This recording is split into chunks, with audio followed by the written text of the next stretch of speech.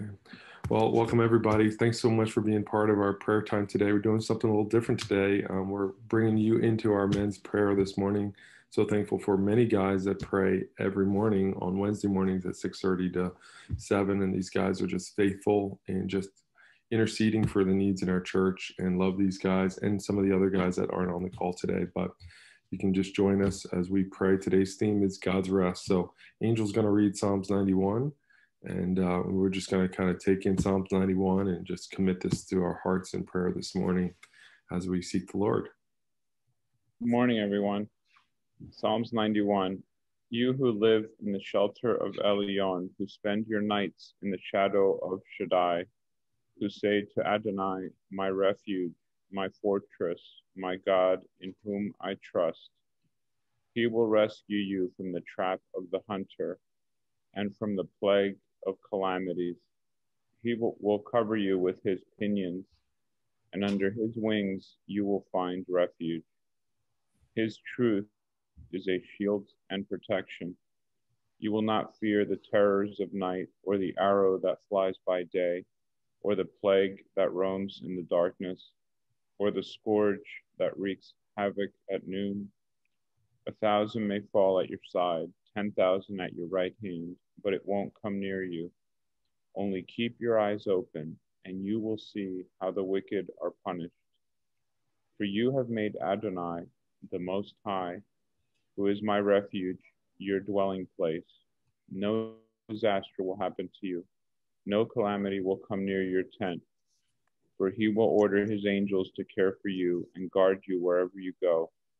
They will carry you in their hands so that you won't trip on a stone. You will tread down lions and snakes. Young lions and serpents you will trample underfoot. Because he loves me, I will rescue him. Because he knows my name, I will protect him. He will call on me, and I will answer him. I will be with him when he is in trouble. I will extricate him and bring him honor. I will satisfy him with long life and show him my salvation. Go ahead, Gerald, you want to lead us? Sure. Just thank you, Lord God, for just being with us here this morning. Thank you for the way you're leading and guiding in our lives, and just thank you for the words of comfort from your word from Psalm 91. Just thank you, Lord, that you are with us.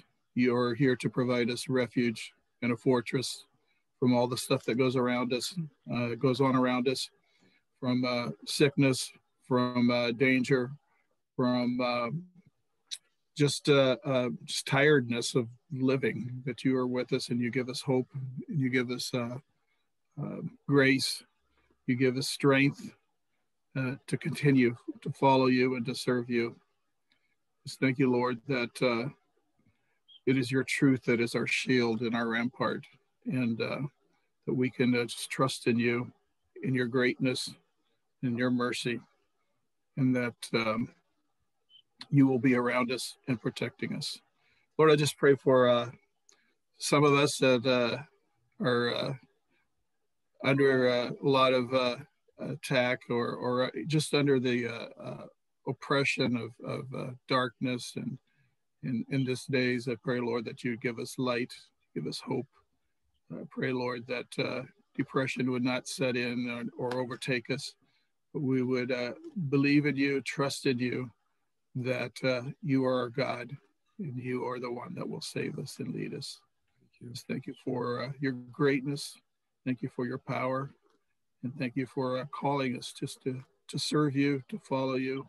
And just thank you for your love for each one of us. Just bless us today as we look to you, and bless us as we experience just the new life, an abundant life in Jesus Christ today. Thank you, Lord God. Thank you, Lord. Lord, we thank you that you are with us. We thank you that you are with Rob this morning as he seeks you, Lord God. We thank you, Lord. We ask you to touch Mary, Lord. We ask you to touch her and bring complete healing to her body. We ask that you bless her lungs, Lord, that you heal her ribs. Lord, we ask a complete healing and your touch upon her, Lord. Please bring your Holy Spirit upon her today, Lord, as she's in the hospital. Father, I pray also for Chris, Lord, Rob's mom. Please touch her and bring healing to her body. Father, we pray that you totally heal her now in the mighty name of Jesus Christ. We thank you, Father God. Lord, we give you praise and glory this morning. We trust in you, Lord God. We declare that you are with us, Father, that you are near to each one of us at Abundant Life, Lord. All who call upon your name, Lord God, and trust in you, Lord. Lord, we thank you, Father, for your redemption and for moving in our lives this morning, Father God. We trust in you, Father.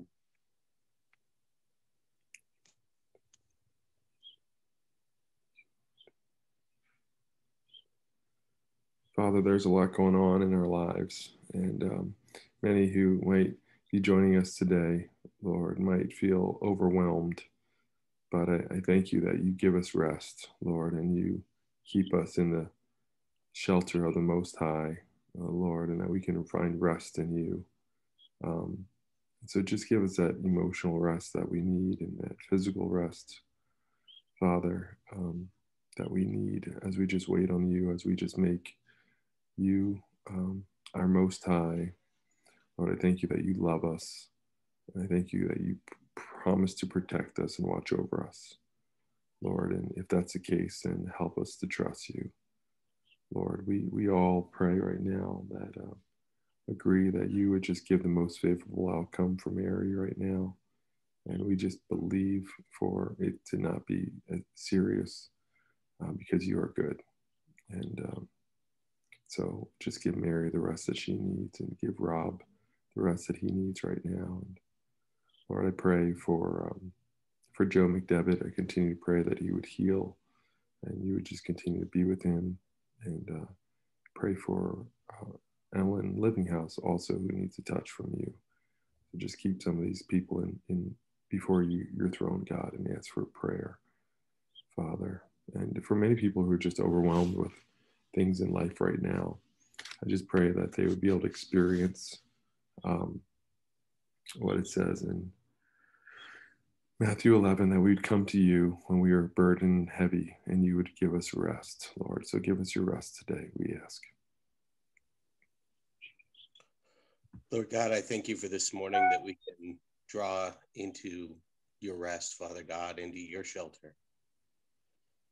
For Psalm 91 has been read by a lot of soldiers and people in rough patches for a lot of years, Father God. It's a piece of scripture that has been turned to when people feel like things are falling apart on their left and right. And sometimes, Father, as folks are in the middle of a pandemic and in the middle of a grind, things sometimes feel like they're falling apart. But Lord God, it's your shelter and you're there. And Father, if we rest in you, Lord God, we have peace. Lord, I pray this morning for the emergency room docs at a couple of hospitals who did a great job with my family, Father God, but really came to my attention because they're doing a job that sometimes we don't think about, we don't remember, but Lord God, they're doing a hard job. It's a hard time. I pray this morning for your peace for those folks, for your strength for them as they work through this pandemic and just the day-to-day crashes and accidents and things that happen. Give them wisdom. Thank you for the blessing they were in my family's life, my life this week. Lord God, I pray for your peace for our community, for our nation, Father God.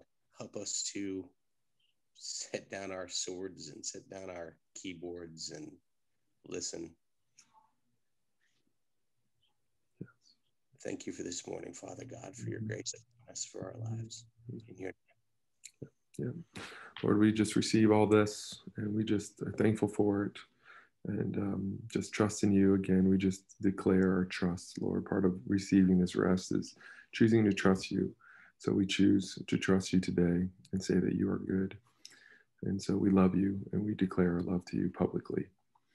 Jesus, you are our King in our life and our Savior. In Jesus' name, amen.